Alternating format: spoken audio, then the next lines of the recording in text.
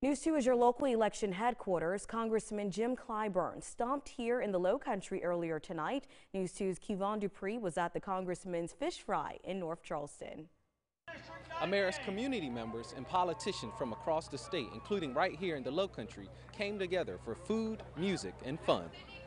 Congressman Jim Clyburn hosting his famous fish fry for the first time in 2 years. This is Jim Clyburn's world famous fish fry. You don't miss it. The event is usually in Columbia. However, this year it was held right here in the Lowcountry. To be able to see this event that is normally held, in our state's capital, being held in my hometown, in the place where I come from, it's kind of bittersweet. I love it. Several political candidates were in attendance to speak with voters as primary elections quickly approach. I think it just reinforces that democracy in action, that people are still engaged and people still care about what happens to our state.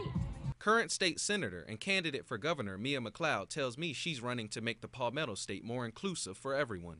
My sons don't want to live here as young adults, and I believe we can change that. I just think you shouldn't have to know somebody to be somebody who matters in this state. Congressman Clyburn says the country is at a crossroads, and the only way for our nation to progress is by voting.